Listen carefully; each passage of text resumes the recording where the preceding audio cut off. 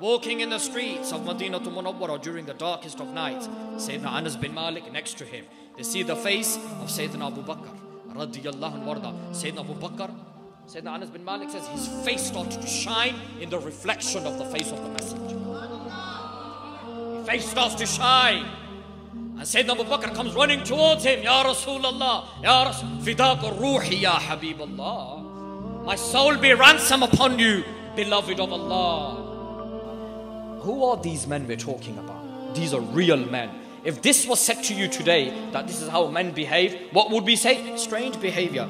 Ajeeb aadmi hai bhai, ye ajeeb nahi hai.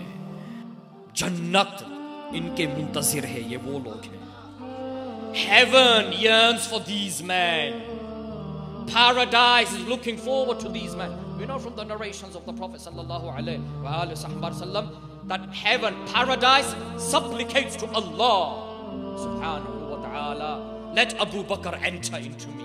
Let Umar enter into me. Let Uthman enter. Let Haydar enter. Let Talha enter. Let Zubair enter. Let Salman enter. Ya Allah, Ya Allah. If heaven yearns for you, your behavior isn't strange. The strange thing is we fail to understand what it means to be in love with the Prophet. That's the strange phenomenon here. That's the strange phenomenon. We fail to understand what it truly means to be in love with the Messenger sallallahu alaihi wasallam. Where you look for any and every opportunity to connect yourself with him. Where you want to connect yourself with the Prophet sallallahu alaihi wasallam.